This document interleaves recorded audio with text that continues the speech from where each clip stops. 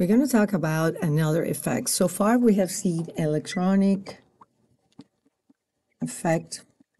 We have analyzed groups that are electron donor groups. And also we have analyzed electron withdrawing groups and how they are activating and deactivating and how they orient. But now we need to consider another effect, and this effect is sterics. So steric effects on the substitution. And here let's look at the example.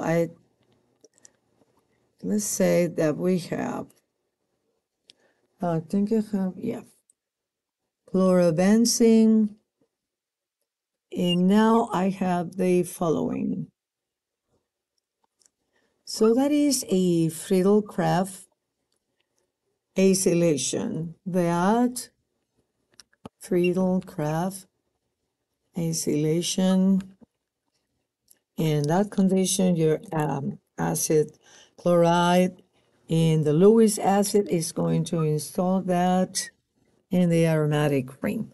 But say that you're being asked, what is the major product? Because we know, yes, chlorine. Well, chlorine will have, for one thing, is our exception. It is a deactivating, that is ortho-para-direxine. But what is the major product? The ortho or the para? So let's look at the structures here. First, I'm going to be drawing both, and we're going to be analyzing what is the major. So that's one, the ortho, and we're going to have the other product at the para position.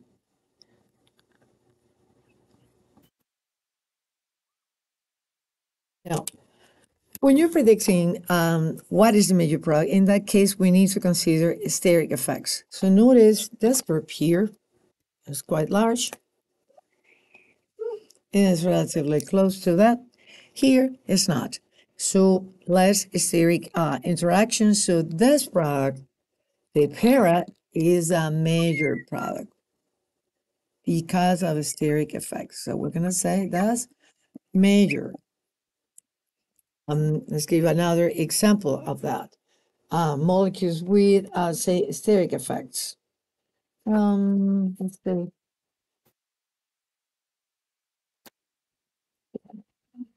I'll need to edit the video. Okay.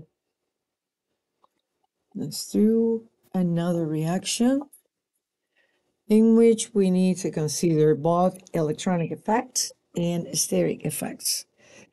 Okay, now I'm going to draw.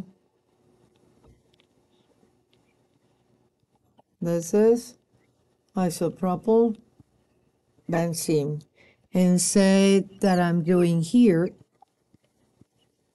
fuming sulfuric acid. That is the condition to create a benzene sulfonic acid. Fuming means you have SO3 gas there. Analyzing the electronic effects. This group is electron donor. So we'll be activating. Because of that, all of the activating groups are ortho-para-direxine. So it's going to go there. Let's draw the two products that we're going to be forming.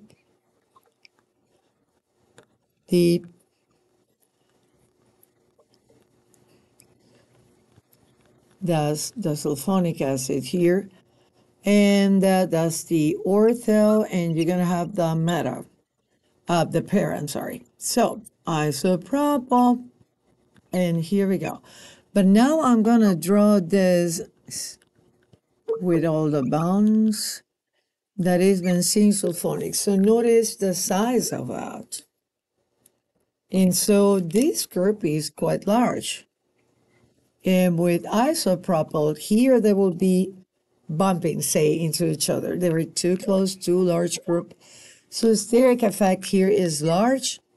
So this one is a major product where you have that's steric effects.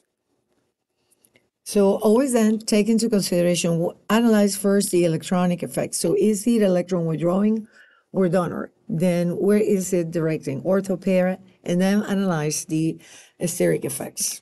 to determine what is the major product.